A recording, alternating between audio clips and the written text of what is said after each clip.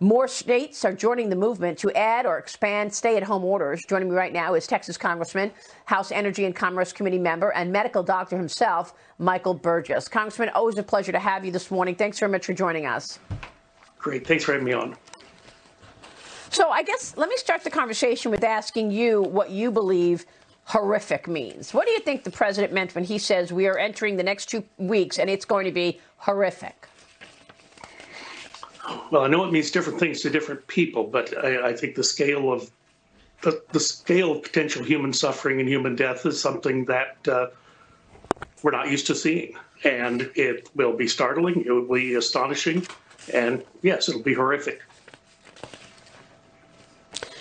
What to do about it? I mean, we're talking about stay at home. We're talking about worries about being airborne. What's your best advice at this point from your medical experience in terms of what people should be doing? Should we be afraid to go outside given these stay at home orders? Is it in the air, Congressman? No, it's not in the air generally. It's in the air usually within a 2-foot radius of someone who has the virus and is infective. The problem is that people can be infected before they're symptomatic. So that makes this particular outbreak, this particular illness more difficult. Since we don't have yet good viral countermeasures, we don't have an antiviral agent that's reliable that we know about, we do not have a vaccine yet. The best thing then are the non-pharmacologic interventions, which is social distancing, which is staying at least 6 feet away from everyone around you. And certainly the offices that have done that, I think the benefit has, it's hard to tell. It's hard to prove a negative, but if you didn't get sick, then you did a good job that day. Well, it's just extraordinary. We're all dealing with these unprecedented times. And then there's the economic impact. So the conversation now has turned to infrastructure, adding infrastructure to any stimulus plan. Democrats pushing for a 5-year, $760 billion infrastructure plan unveiled earlier this year as part of a potential phase 4 stimulus package. The president did not co-sign, but he has spoken about the importance of rebuilding America's roads and bridges. He's offering his own $2 trillion 10-year proposal. So what do you think, Congressman? Is it too early to start adding billions of extra spending to a potential 4th stimulus package when we're not really clear on how the 3rd stimulus package is going to impact things? That's exactly the situation. It's way too early.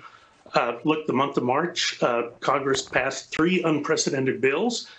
We're not even going to feel the effects of the small business loans until tomorrow.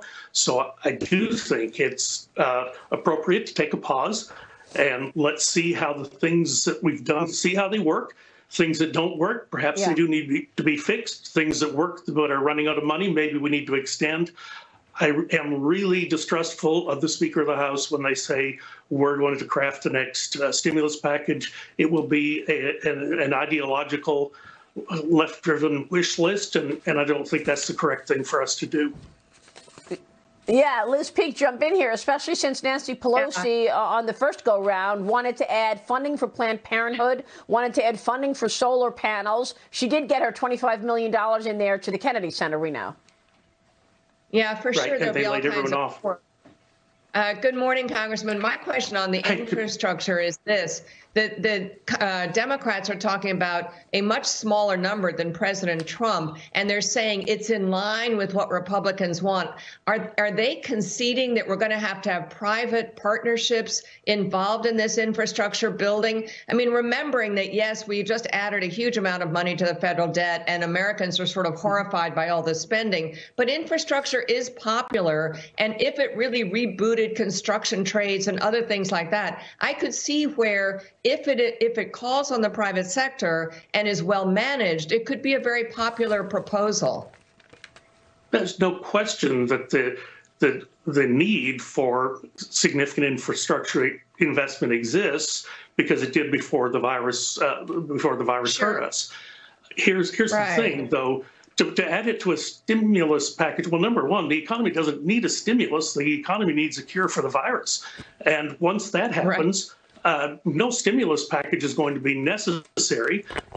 Governor Cuomo may be right; it'll be a new normal, but the fundamentals of the economy so far are still there, and the economy, I suspect, can rebound pretty quickly. Now, a good idea might be that we do our job for a change, do the regular order. If there's a stimulus bill that's needed, not a stimulus, I'm sorry, an infrastructure bill that's needed, then we should do our work. We should do the hearings. We should assemble the data, come up with a number, pass it on the House floor, send it to the Senate, and then see if the president will sign it. But it's not a stimulus. Stimulus is not required right now. Yeah. What's required is help. And these response bills were just that, to help people through the tough patch. And why would the American people believe that any stimulus package is going to be clean, pure infrastructure when we know everybody's trying to get their own lobbying projects in there? I mean, really, you're right. Do the job. I mean, as your colleague in the Senate said this weekend to me, Senator Kennedy, it's porn that's going in all of these bills. So, I mean, I think I agree. I think the American people would like to see an impact of what we've spent already. Yes, and again, the small business paycheck protection doesn't start until tomorrow. Let's see how that goes. It may run out of money quicker than anyone thought, in which case it would be necessary to replenish if this goes on longer than anyone thought. But for right now, let's take a pause and see what's working. And then, no question about infrastructure. I mean, I got projects in my district I'd like to see done tomorrow, but there's a regular way to do that. Congressman, thank you for weighing in. We appreciate it. Good to see you, sir. Congressman Michael Burgess joining us. Coming up.